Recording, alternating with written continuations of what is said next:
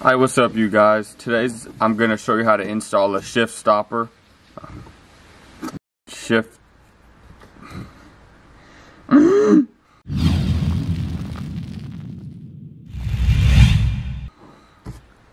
What's up YouTube? Today I'm going to be showing you guys how to install an aftermarket shift boot. It's a really simple install.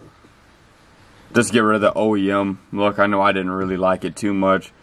It is really simple, but the thing why I'm stupid is that I really don't like a camera, so I put on the e-brake boot and I didn't even pay attention, so it's gonna look the exact same what I have on it pretty much. But so the first thing you're gonna do is take off your shifter, which I already put on. So once you take off your shifter,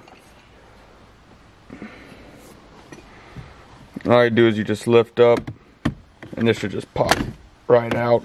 So now that I'm inside, to take this apart, all you really gotta do is just see these little prongs. There's little prongs here, here, and all the way around. You can just use your fingers to pop that out to get it apart. That's pretty much it. So I'll go ahead and do that.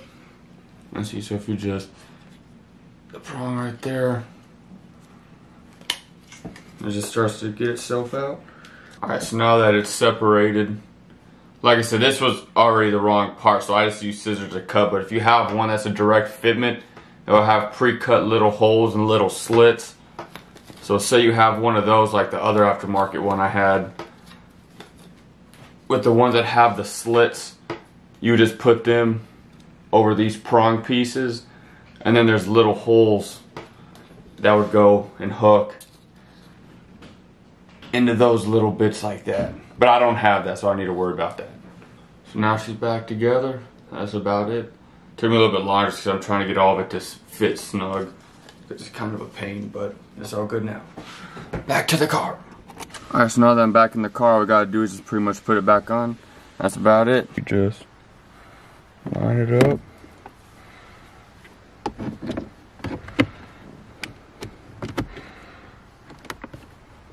Push her back in. Yep, that's how you guys install an aftermarket shift boot. I'll see you guys in the next one. Stop and smell the roses. You might see something that you never noticed. Just take a breath.